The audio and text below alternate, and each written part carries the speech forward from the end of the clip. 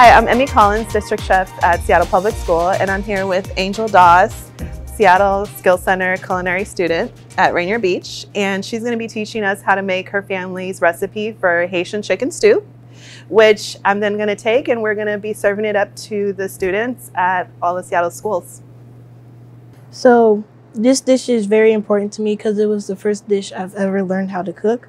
I was making it at the age of 4. So my dad made it with me, my dad and my grandpa, I should say. And we had this dinner when my dad passed away.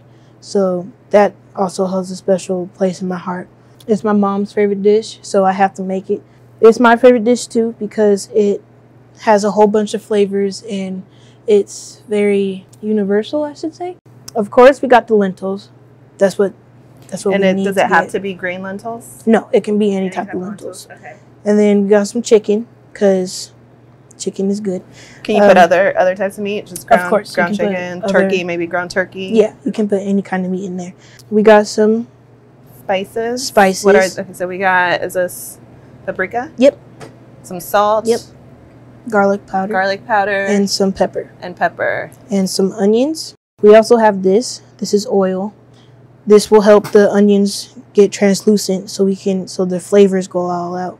And we could put the chicken in and then start seasoning the chicken.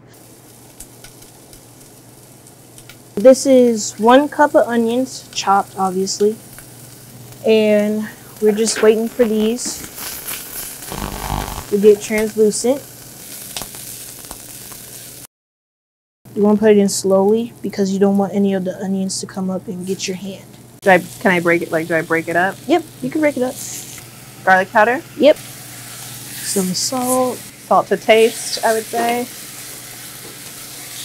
Some pepper. How much pepper?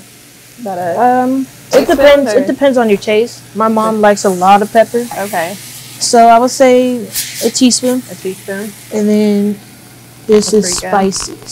So this is where most of the flavor comes from? Yep. The paprika. And the reason why I'm only using a little bit is because when you put the lentils in there, we're going to have to season the lentils. Okay. So okay. We're going to let that cook for a little bit. Smells really good. It does. You added the lentils and now you want to season it a little bit more? Yep. Okay. Because so a little bit more salt to taste.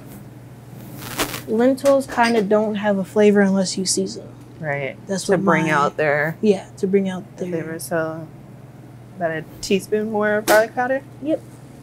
And a pinch of pepper. And more paprika. Pinch of paprika. Because more than a pinch is going to be very spicy. And just put this over it. And that should do the trick.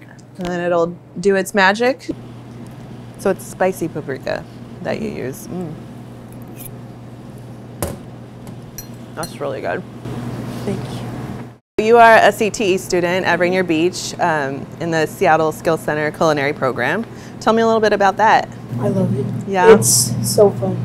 I've met some of my best friends here. Hey. And Chef, I love Chef. Yeah? I just love her to death. Well, thanks for sharing your recipe with me. I'm going to take it back and kind of test it out because we're going to be serving thousands and thousands of kids this recipe. We want to make sure it comes out. We want to make sure it comes out as perfect as you taught me. I'm really excited about it.